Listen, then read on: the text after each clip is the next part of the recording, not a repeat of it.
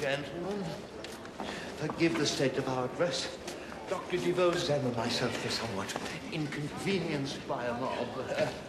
Rest assured, though, none of them were former patients. Well, let's hope the authorities follow sound medical practice, eh? Best way to treat hysteria is to open a few veins.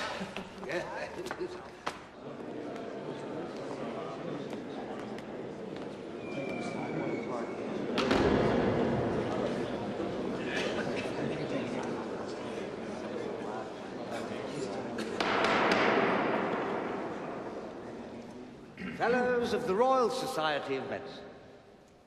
Yes, this assembly has been called so that certain claims made by Dr. Franz Anton Mesmer of Vienna can be examined.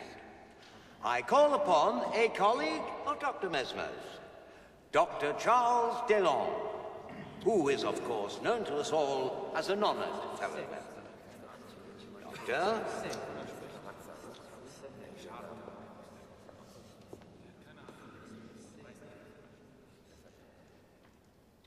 It is always difficult to judge in good faith. Any claim which seems beyond the principles that are the accepted ones of the day. When I was first approached by Dr. Mesmer, I too was skeptical, even incredulous. He began by outlining for me the theory of animal magnetism, and my skepticism increased. I'm sure it did. I therefore took Dr. Mesmer to see some of the afflicted.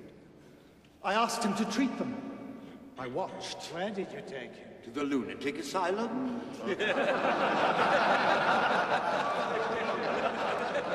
Charlatan! Imposter!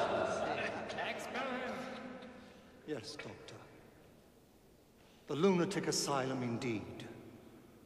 We walked through the pillars of misery, and Dr. Mesmer wept. And then I saw Dr. Mesmer apply his art. I watched him induce, then control, then take away an epileptic seizure. I saw him make a dropsical limb swell and shrink virtually at will. I observed for myself how the patients began to understand that their own bodies were in some part their own responsibility, that many of these symptoms were not visitations from beyond, not fate, but directly due to their own experiences, memories, attitudes. The doctor was there to hold up a mirror for